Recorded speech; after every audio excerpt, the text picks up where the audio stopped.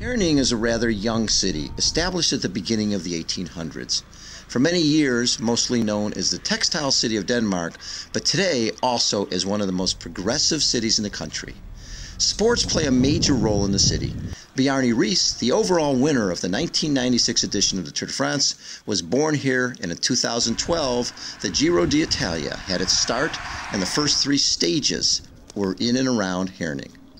The city also hosted the 2010 European Women's Handball Championships, the 2013 European Short Course Swimming Championships, and the 2014 European Men's Handball Championships. 2 weeks ago, local soccer Pride FCM took home the national championship, and the people of Herning and members of the official fan club Black Wolves are still celebrating the win.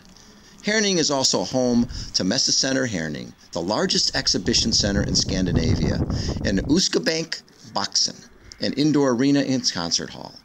Prominent artists such as Lady Gaga, Prince, Kylie Minogue, George Michael, Britney Spears, Bruce Springsteen, and Pink have played concerts here, and in November, Madonna and her Rebel Heart Tour will visit the arena.